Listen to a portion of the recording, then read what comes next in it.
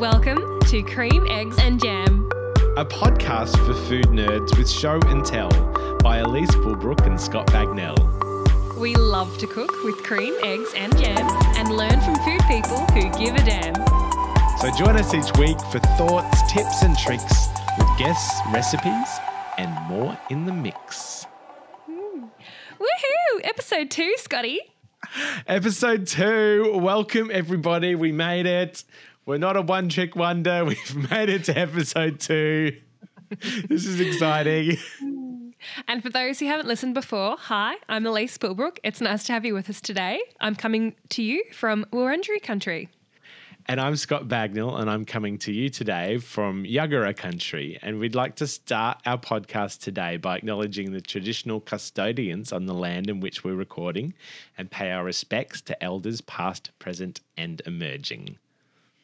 Now, we have an apology to make. We do, yes. Yes. During episode 1, we alluded to potential travel. And we said we were going to Paris for episode 2. We may have got a little bit excited. We may have jumped the gun and look, it hasn't happened. We're not in Paris today. We wish we were. Some might say the sponsorship fell through. Yes. Yes, that was definitely a problem. But, you know, look, I think we're embracing Paris today. If you're watching on YouTube, you will see this amazing beret that Elise is wearing and matching scarf. We're dressed for the part today, so we feel like we're in Paris. I love this beret. Thank you. I love it too. It was actually sent to me in the mail by a lovely lady named Josephine, who is the lady behind the Mocha Master coffee machine brand. Yes. And look at this box that it came in. Oh my God, that is beautiful. It's like this round hat box, but thin. Oh, that's so nice. Yes. And then when you open the lid, it has the most gorgeous design. Oh, cute. Look at that. That's amazing. It's like graffiti, and it includes illustrations of women wearing berets. Oh my God, I love this. I did have a beret, but I've turned the house upside down. I have no idea where it is. So I'm wearing a lovely scarf today. It's a beautiful 27 degrees in Brisbane today. It's not really scarf weather, but I'm in the zone. I'm pretending that it's lovely and cool, and I'm in Paris looking at the opera house. That's Sydney. Looking at the Eiffel Tower. Oh, no. Yes. We're sitting at Angelina's and enjoying one of the most luxurious hot chocolates that you could enjoy anywhere in the world. It's thick, it's decadent, and it is perfect for the cool weather. That is where we are, really, in spirit. In spirit, we are in Paris. And this week, we're talking about French foods, hence why we're in theme today, because the episode on Sunday that's just gone of Masterchef, it was an elimination episode. Well, it should have been, but they tricked us. They wheeled out Shannon Bennet and they had a surprise service challenge and they had to cook French food. Now, French food is really hard. I think a few of the contestants were a bit thrown by French food because it is such a classic cuisine and it's all based on technique and simplicity. And I think in the MasterChef kitchen, it is really hard to exercise restraint. You've got so many things in your head. You've been practicing so many recipes and ideas. You just want to get them all out and you want to wow the judges with a lot of stuff. So being able to edit and exercise that restraint and present a dish that is so simple, I think you could tell a lot of the contestants were struggling with. And look, I don't think we eat a lot of French food. I definitely don't. I love it. It's very luxurious. I am lactose intolerant, so there's a lot of butter that goes into French cuisine. What about you? Do you eat a lot of French cuisine? No, Scotty, it's not a cuisine that I naturally gravitate to as a cook. However, I do agree that French food is largely about technique. I disagree that French food is all about butter. I had the good fortune to meet with Tim White from Books for Cooks to discuss French cuisine, and the books he showed me about provincial cooking prove that in the southern region of France, olive oil is the preferred fat. And, dear listener, you'll be able to hear from Tim later in this podcast. Someone who absolutely nailed technique and the composition of a French dish was Mel. And Mel is a contestant on this season's MasterChef, and she is also the very first guest to our podcast, Miss Melanie Persson. Hi, guys. Thanks for having me. Hello. Mel, thank you so much. First of all, I would love for you to introduce yourself as a human beyond the world of MasterChef. You are a contestant on this year's season, but I would love for our listeners to know who you are outside of that competitive cooking show. Do I exist outside of MasterChef at the moment? I'm not sure. I am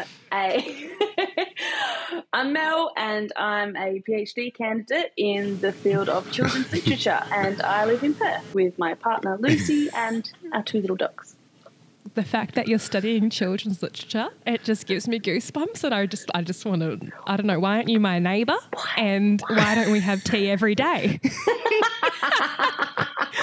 That's not a common response to the children's lit. Why the fascination with children's literature? Oh, Mel, I really want to write a kid's book. We will discuss this another time. Okay. And it's not just I want to, like I have all these drawings and ideas, but we can discuss this another time. Yeah. Oh dear. So French food. Yes, this Sunday's elimination that's just happened on MasterChef, we had Shannon Bennet in the kitchen for a French service challenge. They're really mixing it up this season on MasterChef, aren't they? Like, usually Sunday's an elimination, then all of a sudden it's a service challenge. Shannon Bennett's in the house, and it's French food. What a crazy challenge. How did you find it? I think they're just trying to keep us on our toes, not knowing what to expect on any given day. The French challenge, I was just kind of along for the ride, I think, for that one. I really, French cooking's not something that's like super comfortably in my repertoire. I mean, I think I gravitated straight to the dessert team because I was like, well, most desserts, to be fair, come from some version of French food. So I was like, that's probably where I can contribute most. But, it was lucky that they took me on in that on that course. Otherwise, I would have been completely lost. Well, you're an amazing dessert chef. You make some incredible food. I was impressed with your choux pastry, choux à craquelin, gluten-free. My goodness, I would never even attempt to do a choux gluten-free, and they looked amazing.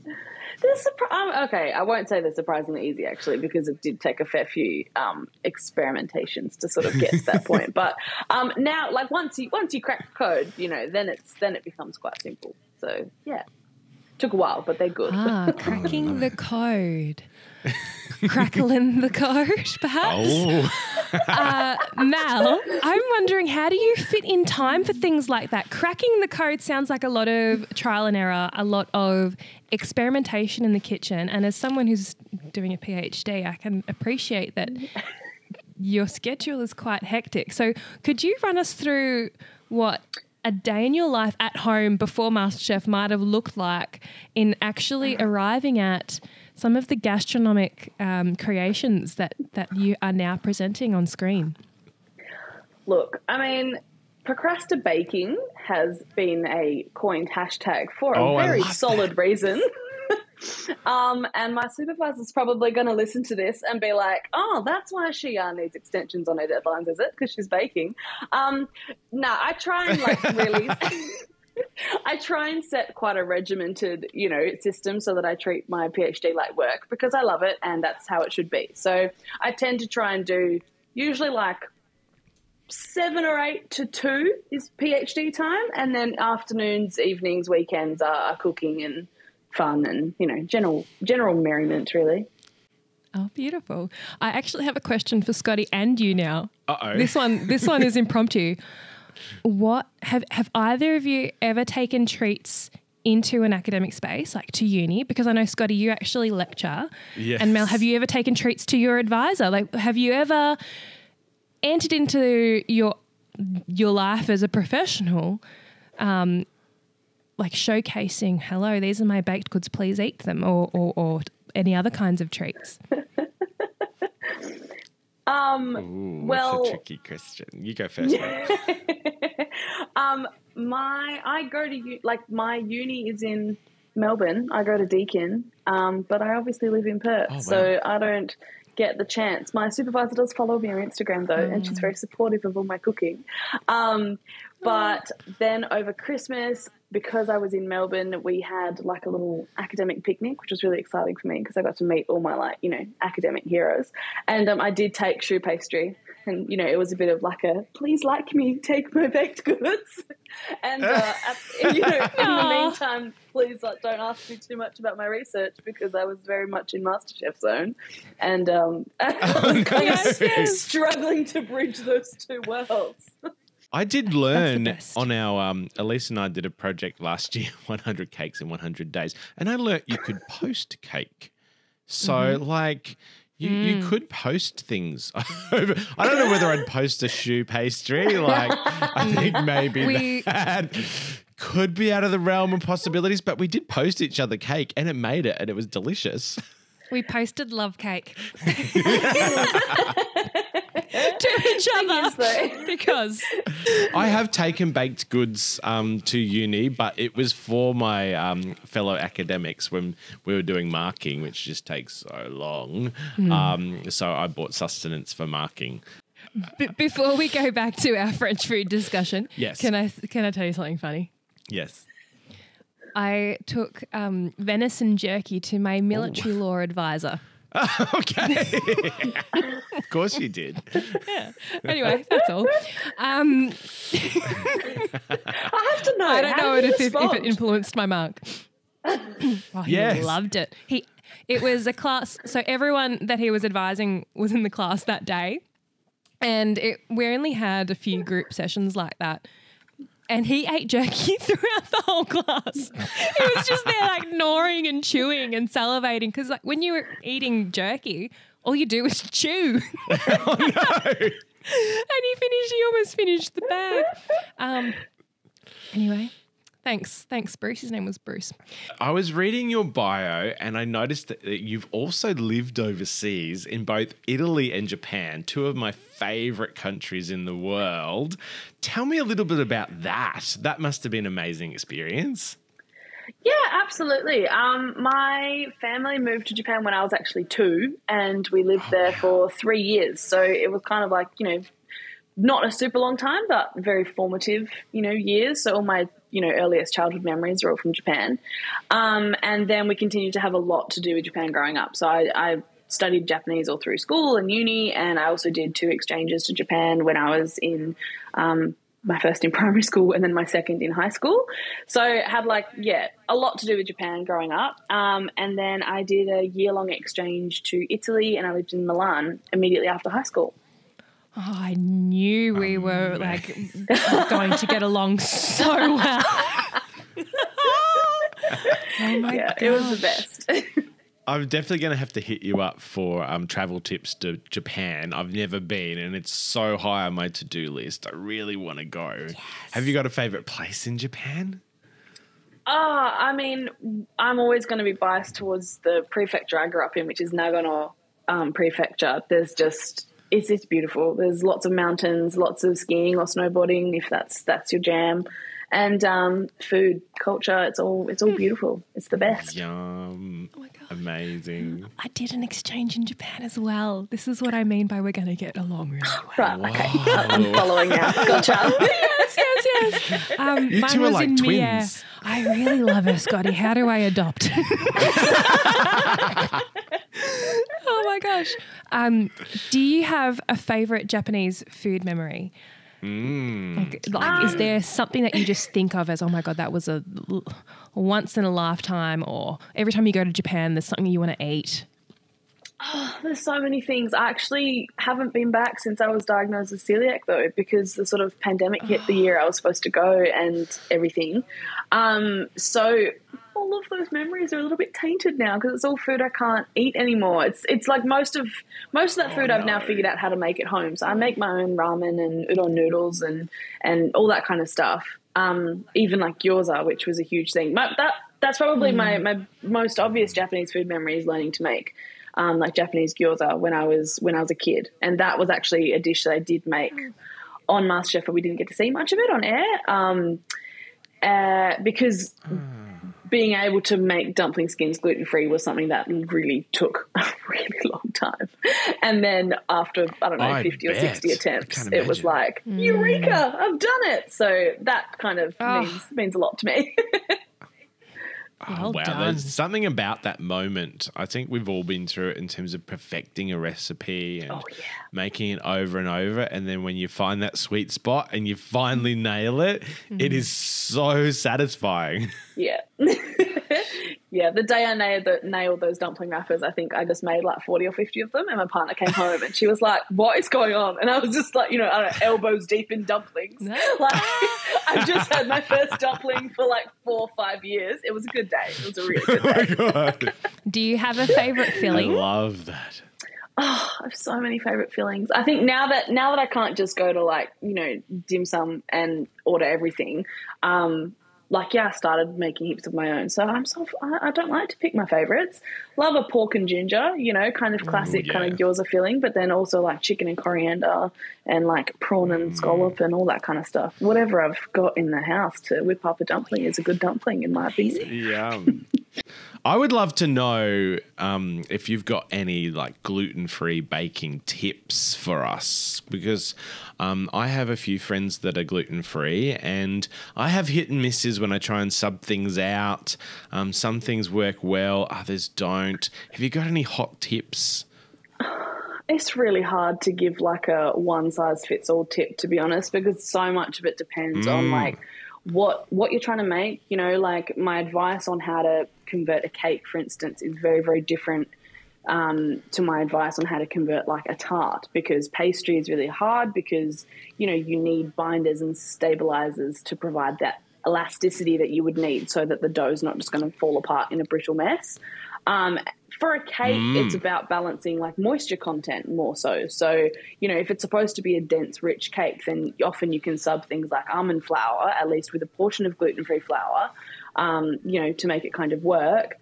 But the biggest piece of advice I'd probably say is don't just try and convert from a recipe.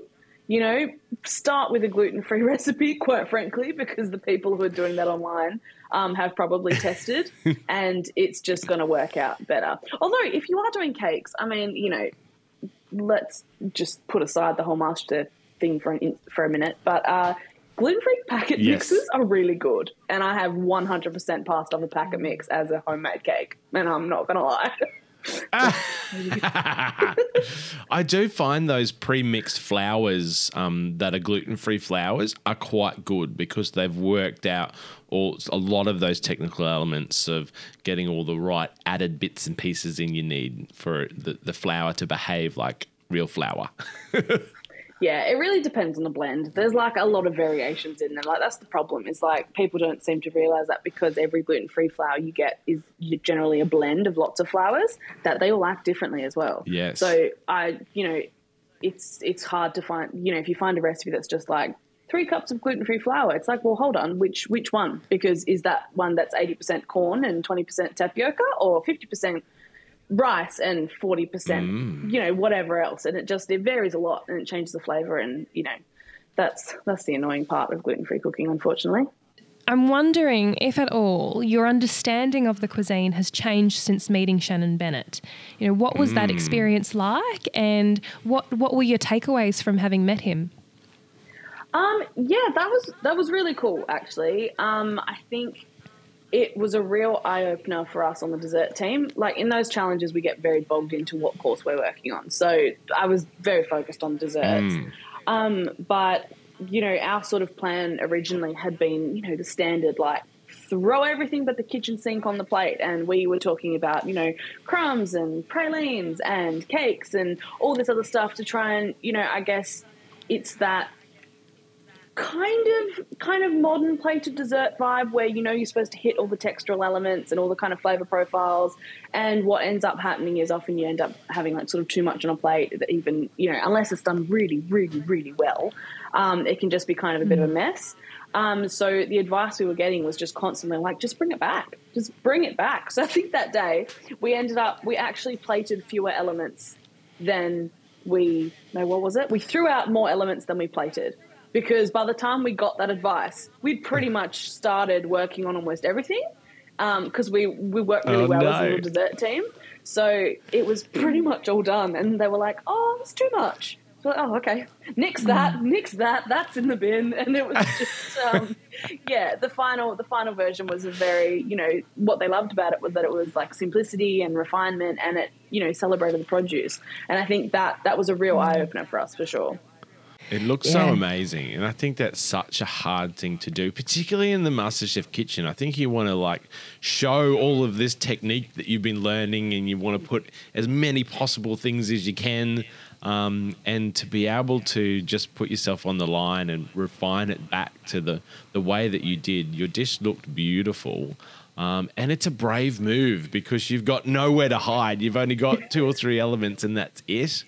But I think you did really well. I'm wondering if you could share with listeners who didn't actually watch the episode, could you run down what ended up on the plate? What were the flavours? What was the composition of this dessert? Yeah, sure. So we had a really rich chocolate cremeux at the base of our dessert, which is quite kind of like a glorified ganache, I guess. You make like an anglaise with, like eggs and milk and cream and add it to chocolate, and it makes a beautiful little, what we could see was like a little puck of this really rich custardy ganache. And then we had a little bit of creme fraiche on top, a pile of fresh cherries, and a quenelle of cherry sorbet. Can I ask a question about your PhD? Now, can we come back to the children's literature? Yes. This is a food podcast. However, we are food nerds, and nerds being maybe we are nerds that like food. Can I ask what is your area of research within that particular subject matter? So I'm examining underlying ideologies in anthropomorphic picture books. Oh, what does that mean to people who have no idea what that means? So anthropomorphism is when we make non-human things human. So think like Thomas the Tank Engine and the Cars franchise, and even like Toy Story where the toys come alive. And my research basically looks at that phenomenon in picture books, focusing on the anthropomorphism of objects, so like not animals or plants, which has been done. There's a fair bit of research about that. And I, look at what we're, teaching children or how we're socializing them through that kind of format. Lots of books are doing it really well. But there's a lot that I think, children's books for the average population does fly under the radar a lot. And because it's like, oh, it's kids' books. Like, what does it matter? But it's actually like, well, actually, no, these matter almost more than any other books because these teach our kids, who is valued and what's important in the world. They teach us everything. It really forms your, basis of all your education and all your kind of knowledge about society. So it's really important that we look at what we're telling them. Is there a book that you would recommend that does it really well? Like I am a huge fan of, say, Sean Tan, who, it's almost like a stereotypical choice in children's lit world because his books are really just works of art that can be enjoyed by kids and adults alike. And his book, Cicada, is a game changer, I reckon. I really just appreciate how he writes his books, and they are super intensely awesome. And I read a lot, and that's my favourite book, Right. Not even just in picture book worlds, but it's actually my favourite book. So, yeah. Are there any case studies that you've woven into your PhD that involve food? Like, is there a way that you have looked at merging your interests? I'm looking at inanimate objects being turned into characters, and a lot of the time that is food. You know, like a donut will start to talk, and that comes into the, you know, under the banner of my research. So I guess in that sense, sometimes food kind of makes an appearance, but for the most part, not a whole lot. I love talking donuts. Where can I buy that text for my niece, Isa? I know she'd love it. The donuts are on their way to a party. One's wearing pink frosting, the other is chocolate.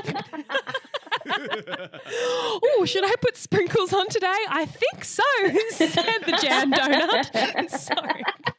Is this you pitching your picture book to potential viewers? This is definitely not my children's book idea, but maybe it's another one. All of a sudden, Sally decided to roll in sugar flavoured with cinnamon. Oh dear, she started to roll down the cinnamon sugar hill. Anyway. Oh my God. This is not my idea. We have gone on a tangent.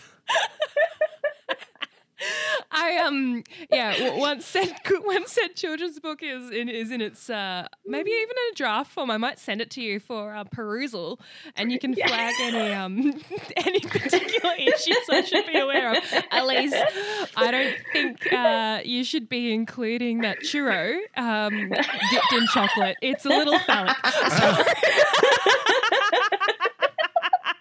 I don't know where I'm coming up with this.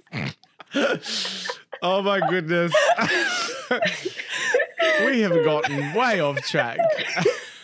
Anyway, sorry. Oh my God. Thank you so much for joining us, Mel. Thank you. You're a gorgeous human, and I can't wait to watch more of you on MasterChef. It has been so great to talk to you. This has been the funnest conversation. Our first guest. Thank you so much. Thanks for having me. It's been fun. Absolutely. And I'm very much looking forward to meeting you in real life. So we'll have to book something in very soon. Yes, Absolutely. and all the best on the current season. We hope you do really well. Yes. Thank you. Good luck. Cook your heart out. Thanks, guys. Bye. Bye. Scotty, I love her. And can I tell you something? Yes. She is my dad's pick to actually win. So, really? Hot tip from Elise. She was amazing. I could speak to her all day. Me too. Absolutely. I think we have so many common interests, and that's one of the beauties of MasterChef, the good fortune of meeting similar souls. Connecting with other food nerds. I love it. Meeting new people is like receiving a gift. Anyway. Yes. Oh, she's wonderful. Now, speaking of that elimination, service challenge that Mel was a part of with Shannon Bennet as the guest in that episode of MasterChef. Mm-hmm. Scotty, what would you have cooked in that French food service challenge? Oh, French. I would definitely be on the dessert team because I think a lot of desserts are based in French cuisine. So I would have quite a few things up my sleeve, I think. Maybe a choux à craquelin. I think that is a classic French dessert. You do love your choux. I do love my choux. And it would have to involve custard of some description in some way.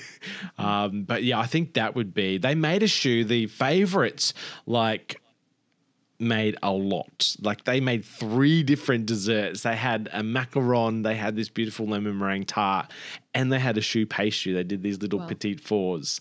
And I was a little bit nervous for them because that's the risk. You want to show all this technique, but the more you make, the more you're giving the judges to criticize. And I think the fans listened to Shannon Bennet and they, exercised that restraint and did that beautiful dessert. So, yeah, I think I would do that. What would you do? Well, Scotty, I can say been there, done that because I actually did make a French dessert on MasterChef. Oh, that's right. You did.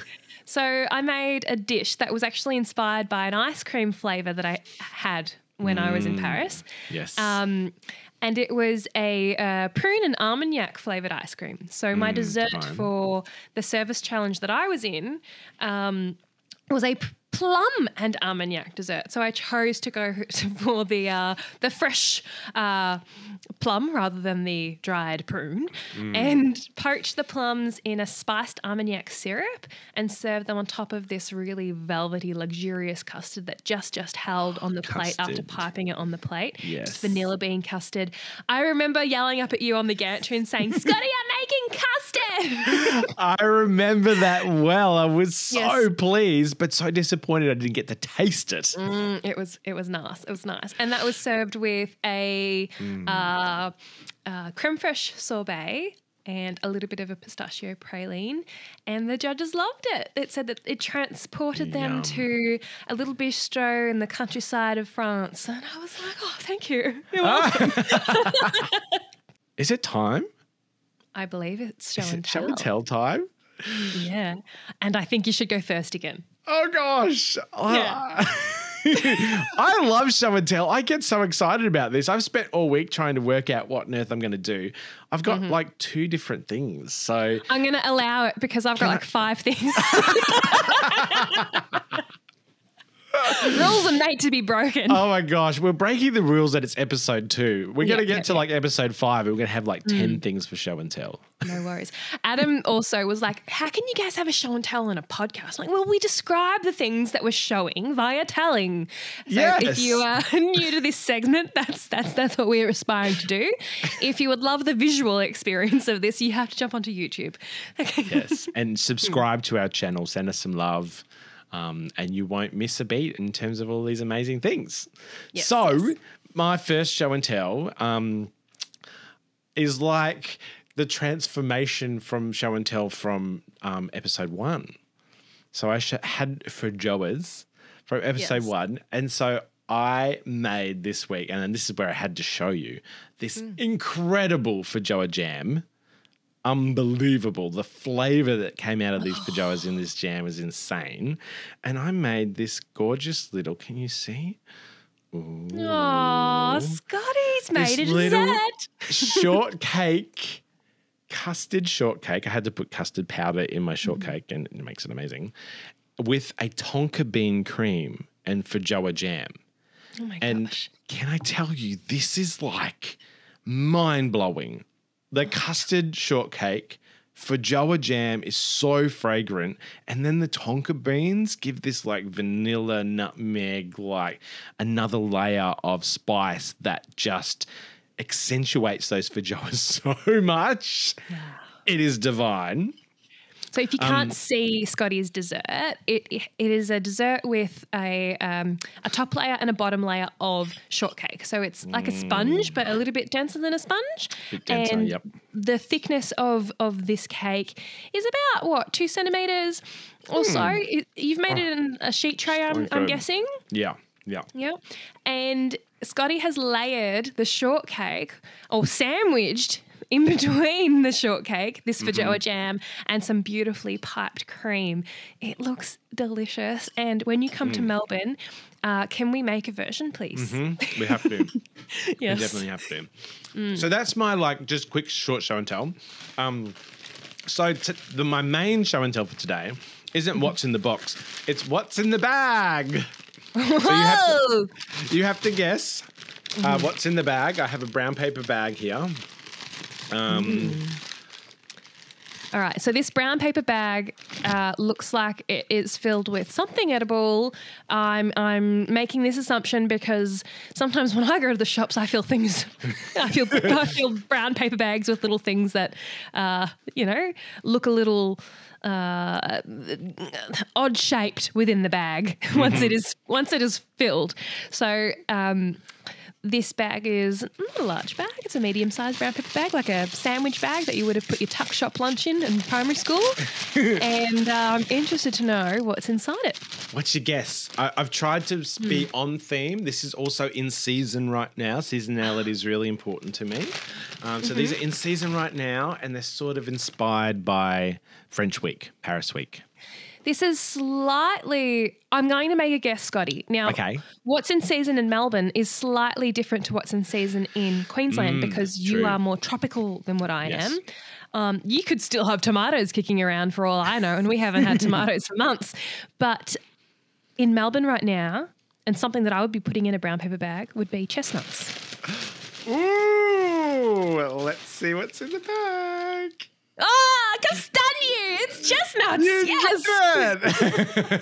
Castagni is the Italian word for chestnuts. Oh, so that's what I grew up calling them. Chestnuts. I love chestnuts. Can I tell you? During Masterchef, I bought some chestnuts because there are a sort of a cold climate thing. We don't usually get them very often up here in Queensland. And during Masterchef, I found some and I wanted to just roast them in the oven to see what they'd be like. And hot tip, if you roast chestnuts in the oven just like this, they become grenades. Like I thought I was getting shot at because I threw them in the oven and in about 5 minutes there was just this bang. And I was like, what on earth is that? And I open up the oven and it's just dust. My chestnuts were just obliterated. They exploded. Oh my God. So Scotty's roommate was Justin. Was he there? Did he know? No.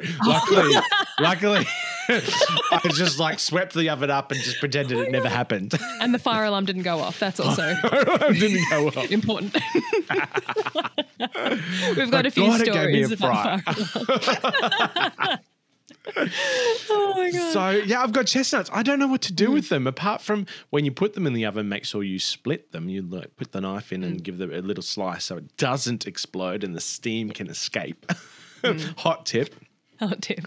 Do you have any recipe ideas for chestnuts? Oh, Scotty, I just love them roasted, and I grew up with having Nonna and I share a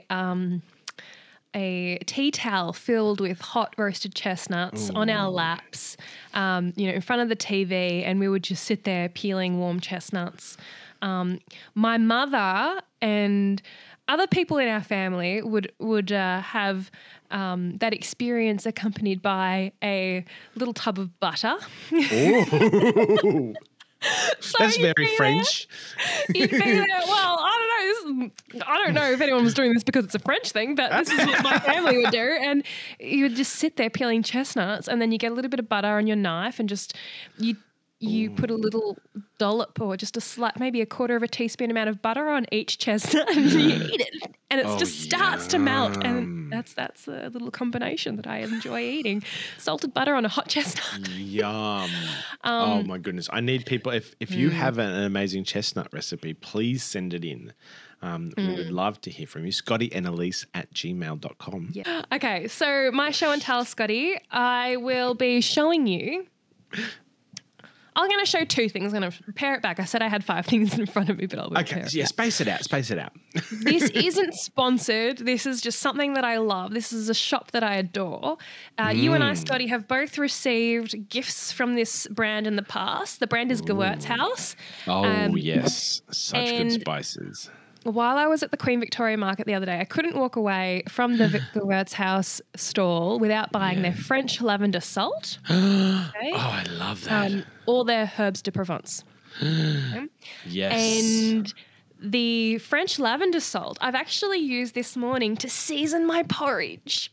Oh, yum. Yes. Lavender is such a fun ingredient to cook with. Oh, yeah. I think a lot of people go, what? Lavender? Doesn't that just exist in potpourri?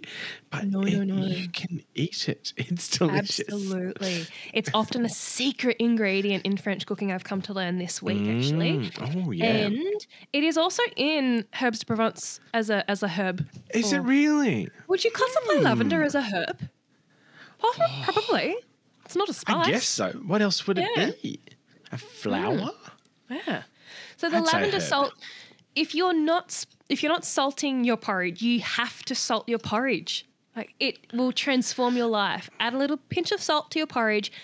Even better, add a little bit of French lavender salt. Yes. So I've had porridge this morning that I made with half milk, half oat milk. And I seasoned it with a little bit of the French lavender salt while I was cooking it. And then at the end, I drizzled honey on top. I like a dollop of Greek yogurt with my porridge, a sliced banana, and then I sprinkled the French lavender salt on top, so that every now and then I had this mouthful of honey that had been salted with the French lavender salt. Oh my gosh, it was so good. Yum. It was beautiful. The contents include flaked salt, coriander, aniseed, lavender, fennel, pepper, chili, garlic, and ginger. Oh, yum. And the herbs de Provence. Chili, garlic, and ginger. Was that in the lavender salt? Yes. You can't pick it up. The predominant flavour is the lavender. Everything else in there is there for balance. It's just a combination that really, really works well in harmony. There's nothing there that's overpowering. It's a lavender salt first and foremost. Yum. The herbs de Provence do not usually come in this large jar that I bought the other day.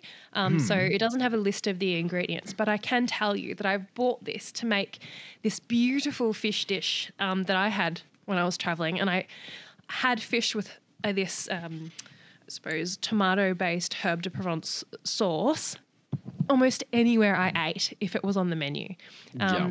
If the menu du jour was fish with tomatoes and herbs de Provence, I ordered it because it's one of my favourite types of, lunches that could exist in the world. Yes. Oh, I love it.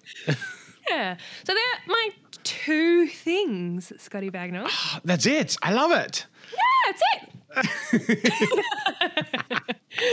I love Very French. I love this. This is good. Now, our next segment today is a little book club segment. Yes. And I went down to Books for Cooks, which is located at the Queen Victoria Market. And it's an was very, very bookstore. fortunate. Yes, it is. If you haven't been and you're a food person and a bookish person, you must go. But leave your wallet at home. Like, it will be terrible. Take the amount of cash that you can limit yourself with spending. And set a limit prior to entry. If you're watching on YouTube, you can see my bookshelf behind me, and you could just imagine how many of those books were acquired at Books for Cooks. Yep. Yeah. Now, one of the reasons I love this place is because Tim and Amanda know absolutely everything about their shop and the contents therein. If you have a question about a book or if you have an inquiry, they will answer it and more. And during MasterChef, whenever I had random requests, they went above and beyond. And I had suspicions that they might have suspected that I was a contestant on MasterChef because who else would go in and say, where are all of your books on native Australian ingredients and can I buy them all? Anyway, I went in and asked them about their French cookbook selection, and Tim went above and beyond to explain that this question was loaded with, well, do you want books on provincial French cooking? Do you want books on nouveau cuisine? And I now think about French cuisine as much more than just butter because of that conversation. And it's taken that inquiry to come to this realization. So I've recorded my chat with Tim, and excellent. I'm looking forward to you listening, Scotty. Amazing. I want to know if I need to add more French cookbooks to my life. Oh, we probably both do.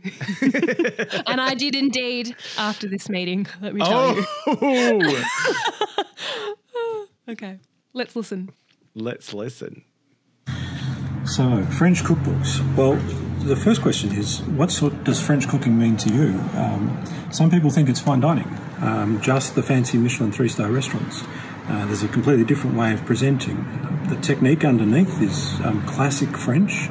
It's drawn from the great chefs over the decades and centuries, and it's refined, and now it's pretty much the way it's taught. So something like Professional Chef, which this is an American book, but every textbook, and this is one of the better ones, is structured on Escoffier, Carême, 2 great chefs teaching in the 18th, 19th and early 20th century.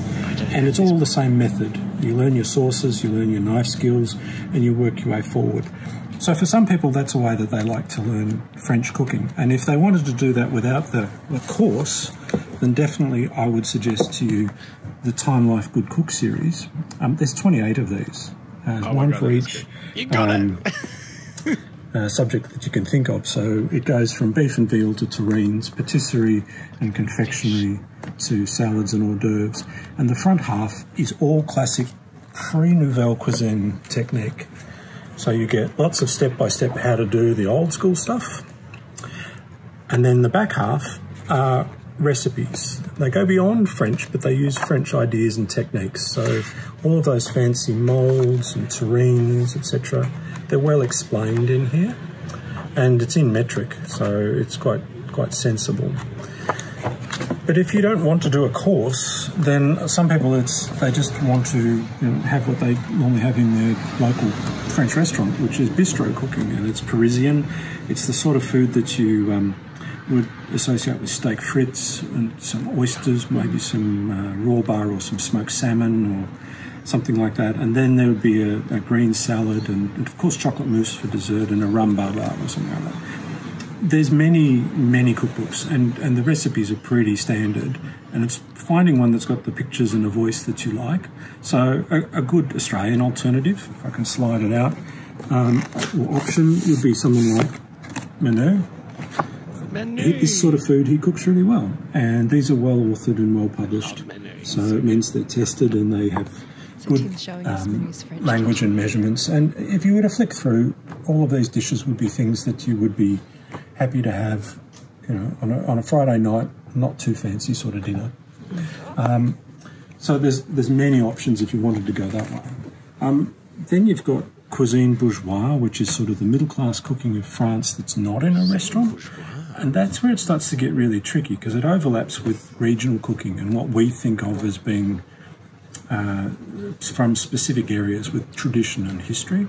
And so if you're thinking just cuisine bourgeois, it's the middle-class sort of food that you would eat not in a restaurant. And classic authors would be someone like Julia Child's Mastering the Art of French Cooking. That's volume 2. Because of the film, we keep selling out of volume 1. But this has all of those. Young girl goes off to catering school to learn how to cook for the family type sort of food. It's not romantic. It's a manual how-to. It's precise, didactic, exemplary. I mean, it's just staggering work, but it's not going to fill you with love of going to a particular place. The book that Julia worked on, or started with, this is the book that Julia started with, Madame Sonange. This was the bestseller in France from about 1910, 1920 to about 1950. And she was also a journalist, and she wrote for her husband's culinary magazine and churned out recipes every week for almost 30 years.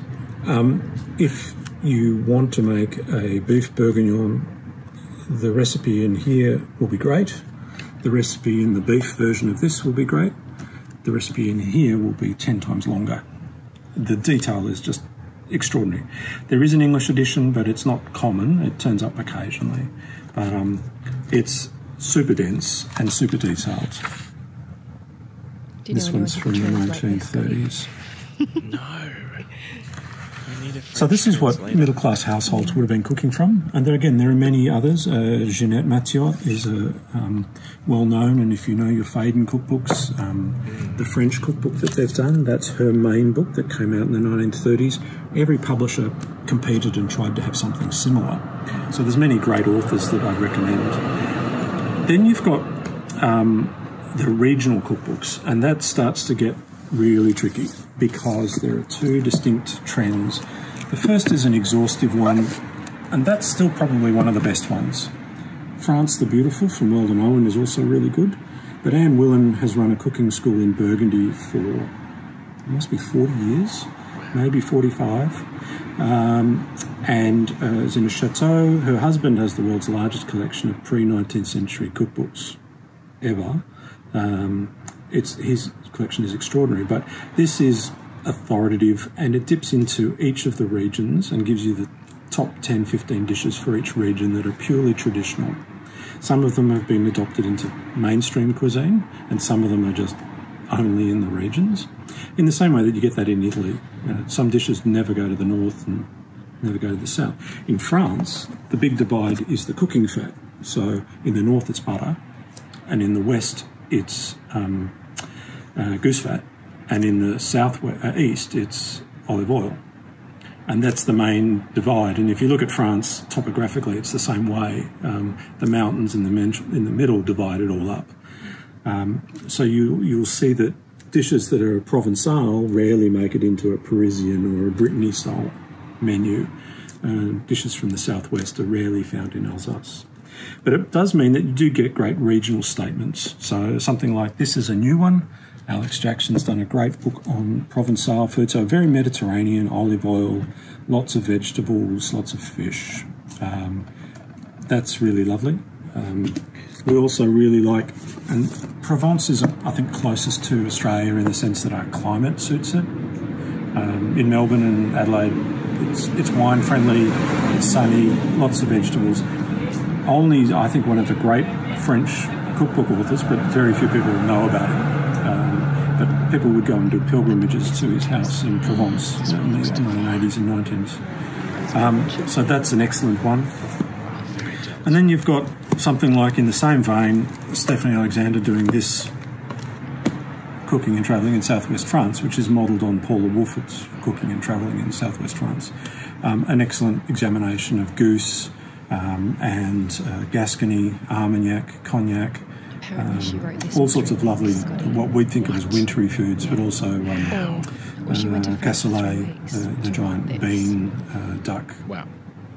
Casserole, for want of a better word. So you get lots of regional. And then France also gets cut by nouvelle cuisine. So in the same way that food generally has had major trends worldwide, France had this big epiphany in about 1980 when all the top chefs turned around and said, we're not cooking the old way. We're not going to do all of these fancy sauces and the names that no one knew. We're going to keep it simple. And nouvelle cuisine came about, and the plates were all minimalist. They were very heavily influenced by Japanese design. And you end up some really weird, geometric, ugly sort of things, and avocado and squid ink appear everywhere. But nevertheless, the sauces are much lighter, and all of a sudden we're using jus, not sauces, and we don't have a saucier with a big station in the kitchen.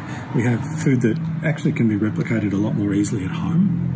And so many of the modern sort of French books or French style books are like that. There's a really good one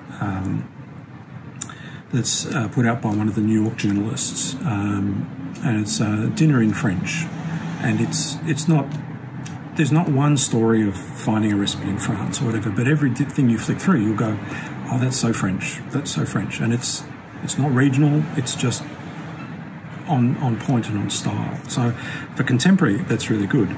But then there are classics, and there are books that I think you always ought to have. Julia Child, of course, everyone's heard of it, everyone's got it. It's not going to be the sort of book that's going to make you sit up in bed and ooh and think about travelling to France. For me, I would put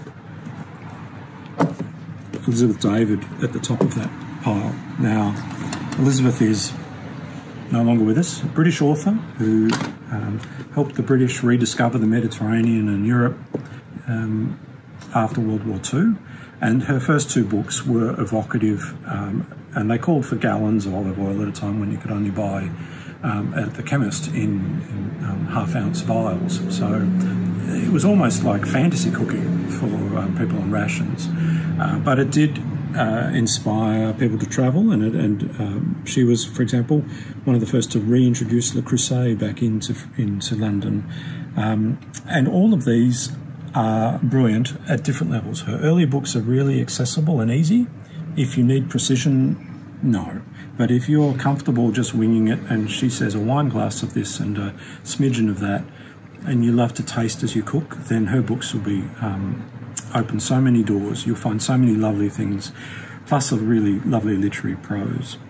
Following on from her, I think in the 1980s there was a real re-examination of the way in which the West looked at French cooking, and At the head of that was Julia, after her big tomes, wanted to do more, and she started doing her TV. We had other authors, and one of them, not well known in Australia, is Richard Olney. So he was an expat living in the south of France, and he had the distinction of being an American in Paris, writing for magazines as the esteemed food and wine writer, and knighted by the French government at least once, I think twice, who was also commissioned to write the official biographies of Chateau Yquem and Domaine Romanée-Conti, the two greatest wines in France, arguably. When this book came out, it was like a landmine went off in fine dining restaurants, because chefs like Alice Waters at Chez Bennet instantly found their centre, what they really wanted to cook, and that was seasonal, local produce that might be complex, might be simple, but it was honest, and it reflected what we now call a sense of terroir, of place. And so his book came out, and he actually wrote some of the early menus at Chez Bennet. He was instrumental in establishing Simon Hopkinson as a great chef in London. Simon was heavily inspired by the sort of dishes that Richard Olney showed him. And Richard was actually the general editor of this. He did all 27 volumes, so the hands in there are mostly his, not mine. This is his first one. There's also another one, A Book of Simple Food. But if you're interested in books that don't have pictures, then I would strongly recommend those last ones. Beautiful. Thank you, Tim. Wow, he is never too much. So knowledgeable. That is insane. One of my favourite brains I've ever met, I think. I agree. And what a job. I think that could be my dream job, owning a cookbook store. So after that particular visit to Books for Cooks, Scotty. How much damage did you do? Did you set a budget before you went? Is my first question. I didn't set a budget.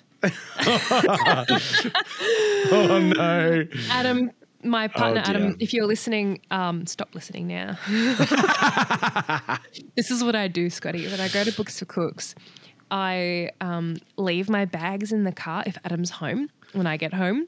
And I don't bring them into the house until he's out of the house, and I put the books straight into the bookshelf before he notices. Because he doesn't know. I try and do that too, but somehow Andrew can spot it. I don't know how, but he'll be like, that book looks new. I'll be like, no. Yeah, no, Adam has no idea. And I tend to rearrange things as well, so it keeps things fresh. Maybe I need to do that.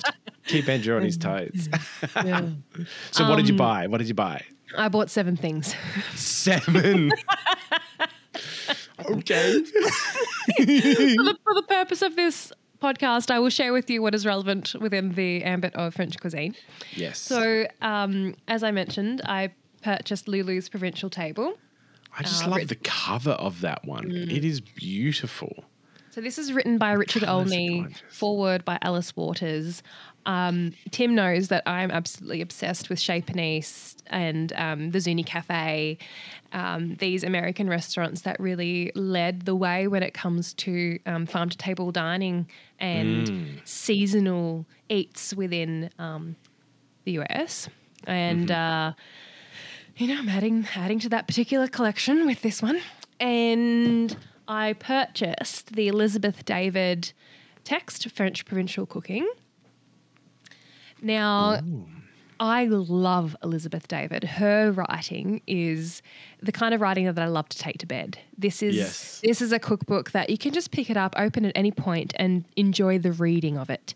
And it will inspire you to perhaps cook from this text. However, there aren't any pictures. If you're someone that has to have a cookbook with pictures and you're not someone that reads cookbooks, it might not be the cookbook for you. However, it's the cookbook for me. I'm actually going to read a passage of this to you soon, Scotty. Oh, and beautiful. I'll show you what else I purchased. I purchased Fish and Shellfish. So this is one of the texts that are a part of that larger collection of works that Tim was mentioning. And the reason I purchased this is because it's quite an inexpensive book. It's a very old text, as you can see. You might be thinking, oh, that's a bit retro. Why did she buy that? within this text are excellent imagery, or within the text is excellent imagery of the stages of cooking particular dishes. And this is a text that showcases technique in words and photographs. I love that. And there's always a place for classic cuisine on my bookshelf. So regardless of the era that this text has been published, I think it is a gorgeous book. And the techniques, the food within this are largely timeless. There might be some terrines or jellies that I will definitely never make. However, there are some beautiful seafood dishes within this. The text is called Fish and Shellfish that I will definitely be making. And perhaps I'll be able to use these herbs de Provence as well within one of these dishes. Scotty, I would love to share with you a passage from Elizabeth David's book. Yes, please. And I'm actually going to read her beef bourguignon recipe. Beef à la bourguignon, beef stew with red wine, onions and mushrooms. This is a favourite among those carefully composed, slowly cooked dishes which are the domain of French housewives and owner cooks of modest restaurants, rather than of professional chefs. Generally supposed to be of Burgundian origin, although Alfred Contour's Cuisinière Bourguignon gives no recipe for it, beef à la bourguignon has long been a nationally popular French dish and is often referred to or written down on menus simply as bourguignon. Such dishes do not, of course, have a rigid formula, each cook interpreting it according to her taste, and the following recipe is just one version. Incidentally, when I helped in a soup kitchen in France many years ago, this was the dish for feast days and holidays.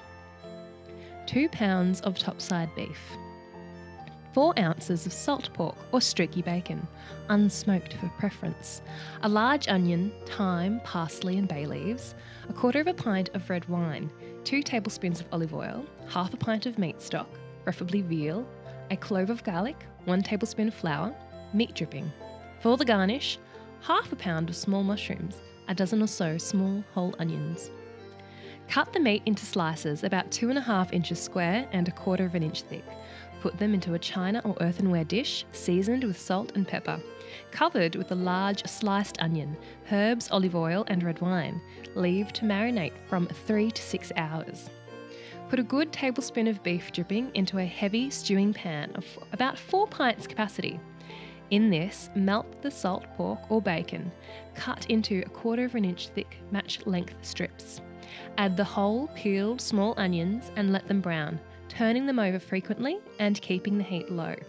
Take out the bacon when its fat becomes transparent and remove the onions when they are nicely coloured. Set them aside with the bacon. Now, put into the fat the drained and dried pieces of meat and brown them quickly on each side. Sprinkle them with flour, shaking the pan so that the flour amalgamates with the fat and absorbs it. Pour over the strained marinade. Let it bubble 1/2 minute. Add the stock. Put in a clove of garlic and a bouquet of thyme, parsley and bay leaf tied with a thread. Cover the pan with a close fitting lid and let it barely simmer on top of the stove for about 2 hours. Now add the bacon and onions and the whole mushrooms washed but not peeled and already cooked in butter or dripping for a minute or so to rid them of some of their moisture. Cook the stew another 1/2 hour. Remove the bouquet and garlic before serving. There should be enough for 4 to 6 people. If more convenient, the first 2 hours cooking can be done in advance. The stew left to cool and the fat removed.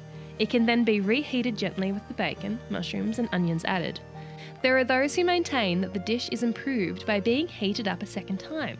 The meat has time to mature, as it were, in the sauce.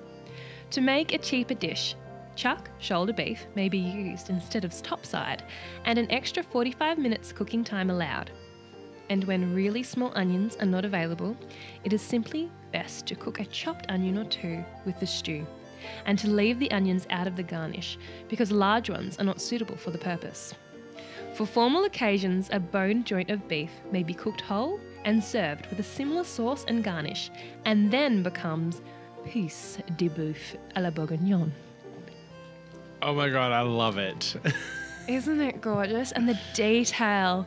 I'm there right beside them making it. And the pronoun her.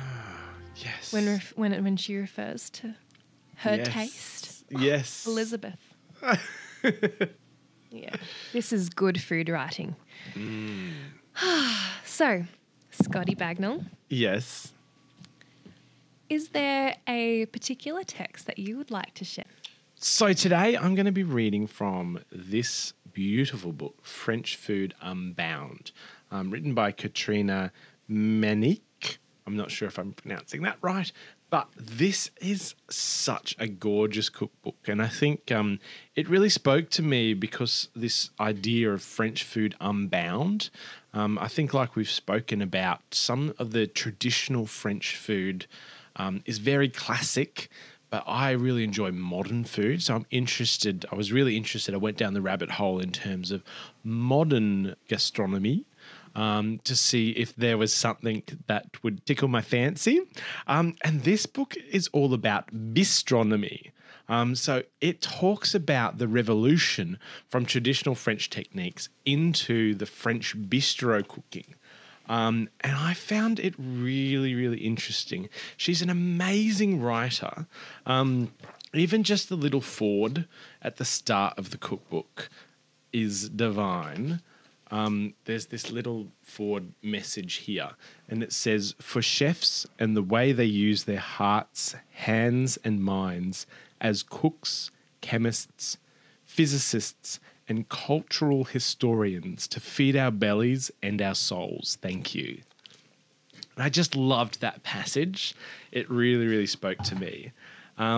And it goes into great detail. There's a pie chart which talks about the autonomy of bistronomy and the reason why this revolt happened from traditional French cooking into something that was more affordable and that people could relate to and is regional, but sort of breaks out some of those rules. So she was given a grant by the Cultural Institute of America to go to France and write this cookbook on bistronomy.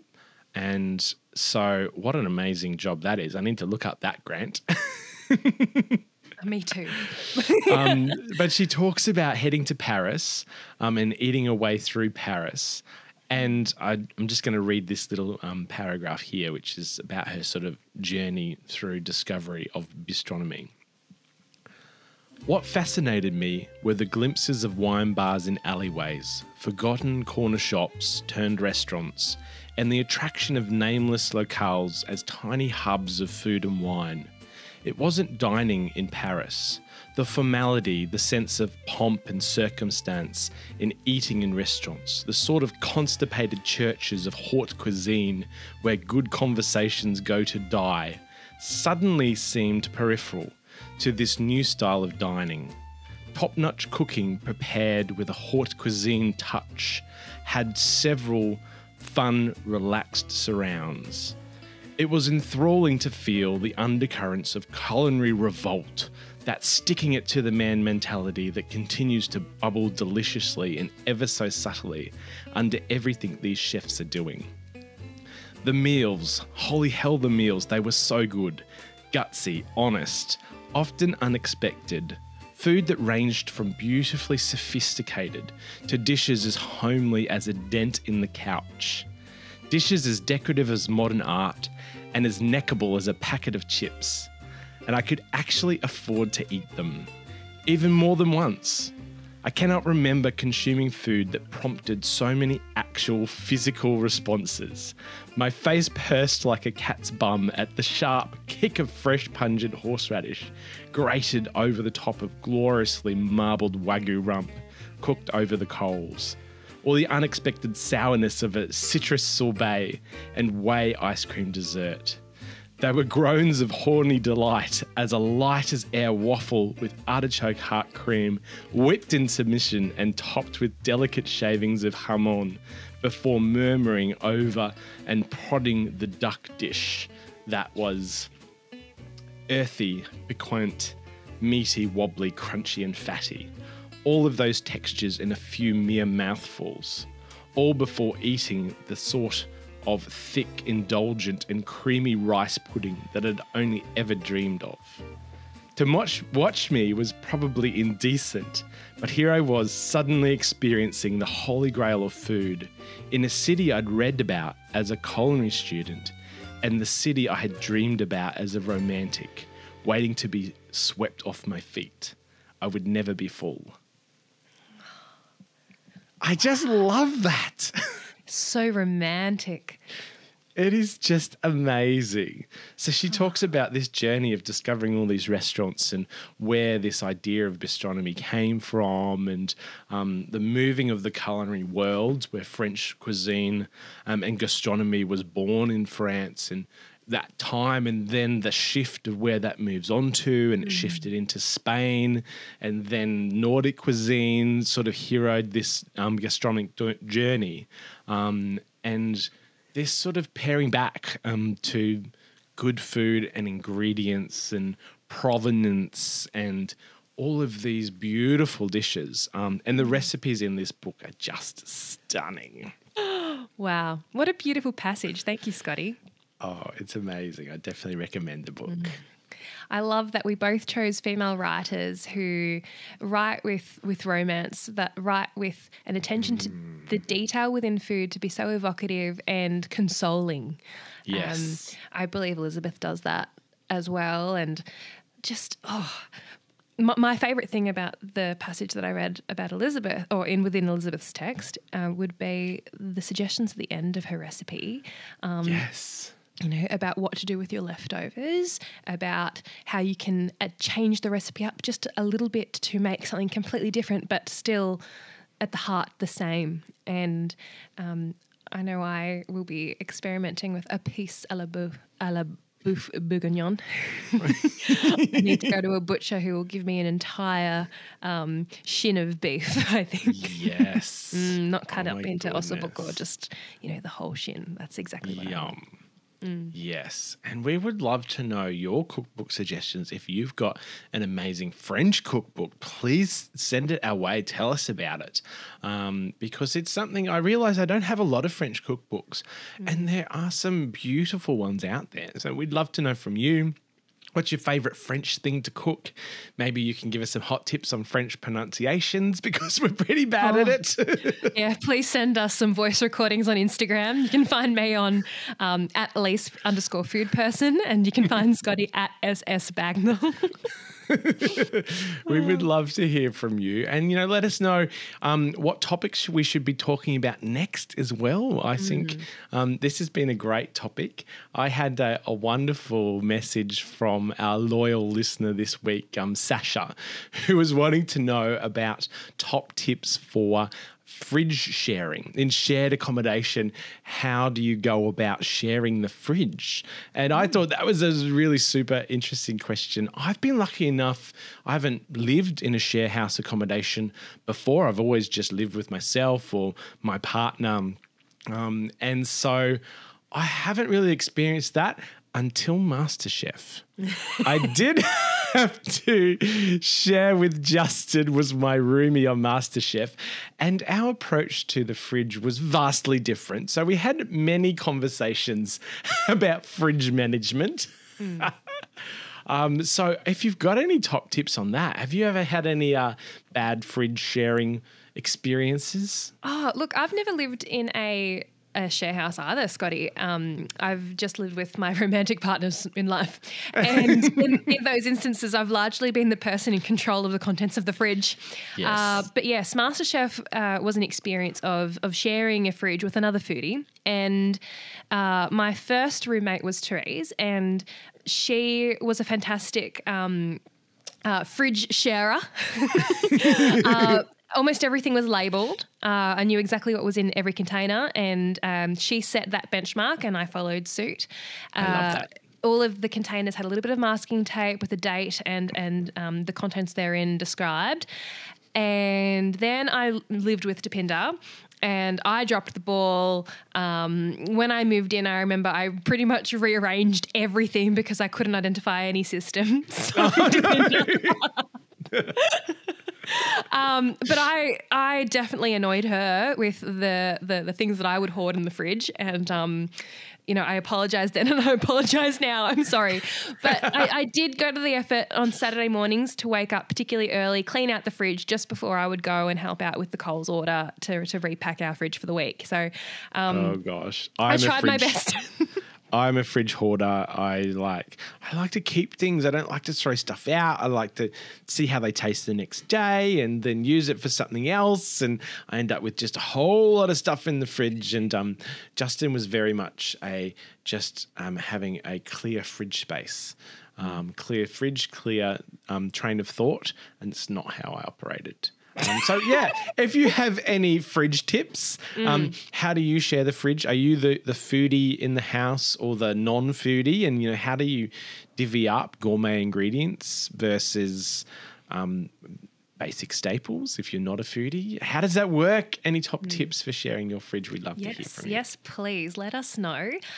We can be contacted via email, and our email address is scottyanddelise@gmail.com. Amazing. Thank you, everyone, for tuning in for our second podcast. Tune in next week for more thoughts, tips, and tricks with guest recipes and more in the mix. Bye. Bye. You've been listening to Cream, Eggs and Jam. I'm Elise Pulbrook, and you can find me on Instagram at Elise_foodperson. And I'm Scott Bagnall, and you can find me on Instagram at @SSBagnall. If you'd like to send us your show and tell, you can email us scottyanddelise@gmail.com. Or if you'd like the visual experience of this podcast, you can find us on YouTube at Cream, Eggs and Jam. Have a great day. Happy baking.